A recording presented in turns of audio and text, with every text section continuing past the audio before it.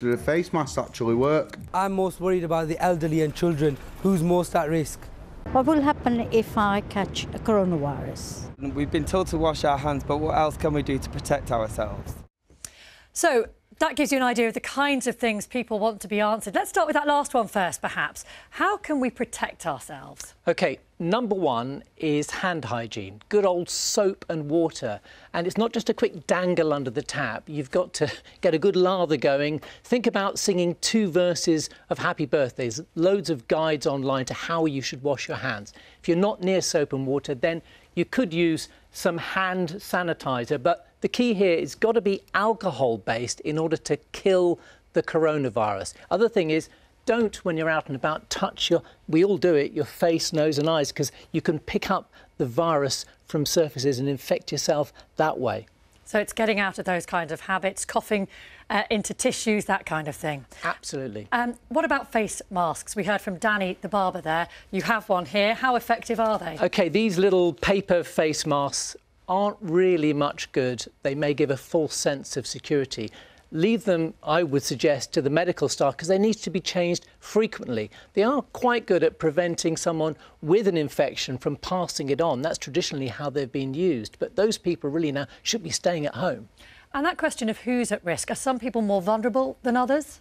Well, anyone can catch it. The good news is young children are really pretty much in the clear on this virus. In fact, so far, of the reported cases, only 2 out of 100 have been in people under 20 years of age. Most at risk are the elderly. The older you are, the greater your risk. And those with underlying health problems, things like heart disease, respiratory disease and diabetes. But this is an indiscriminate virus. It can kill young people as well. One of the first to die was a doctor in China who first raised the alarm about it, and he was 34. A question from Peter on Twitter right now. How long does the virus live on surfaces such as mail, food and packaging, and what's the risk from things like that? OK, there's very little evidence that there's any risk from getting post from Italy or China where the virus could last there. It can survive on hard surfaces for quite a few hours. Deborah's also got in touch. She's on Twitter. She says, is it possible to be a carrier of the virus, but to not actually display the symptoms? Yes, it is.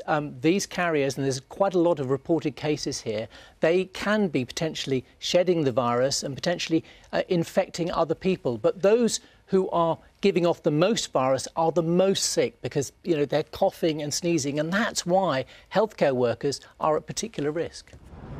Hi, I'm Sophie, I'm from Manchester. How can we protect our children from coronavirus and will schools be closing?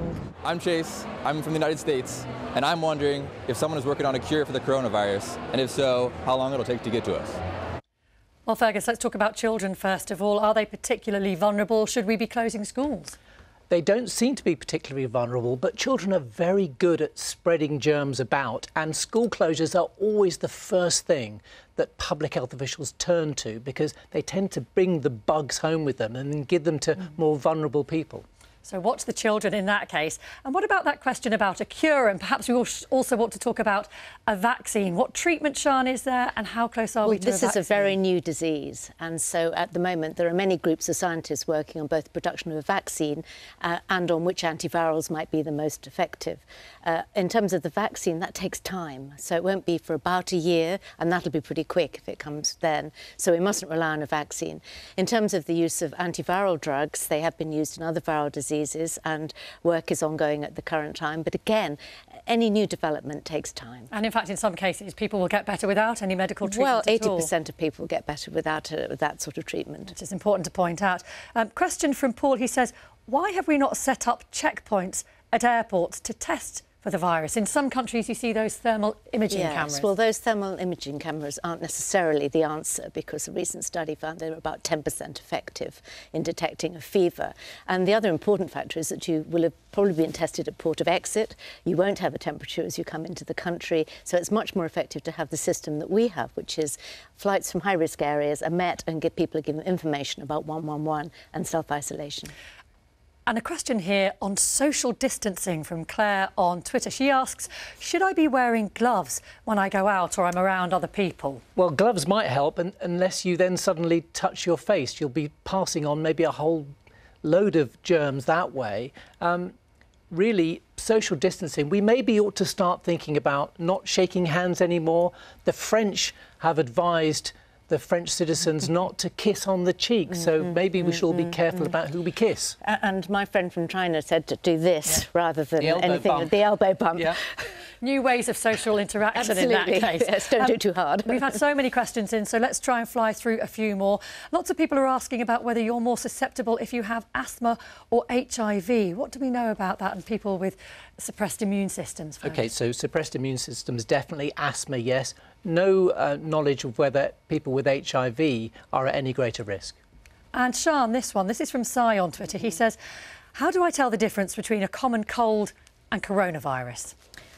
Through the test, probably, unless your symptoms go on to develop into chest disease, and then you're more likely to have coronavirus. But a sniffle isn't normally associated with coronavirus. Are the symptoms a little bit more specific? The symptoms tend to be fever, shortness of breath, and a cough. And a cold may not, will probably have a runnier nose than that. OK. But it's not foolproof, and that's why the tests are being done. There's a whole lot of testing being done through GPs and hospitals at the moment by Public Health England to see if we're missing any cases.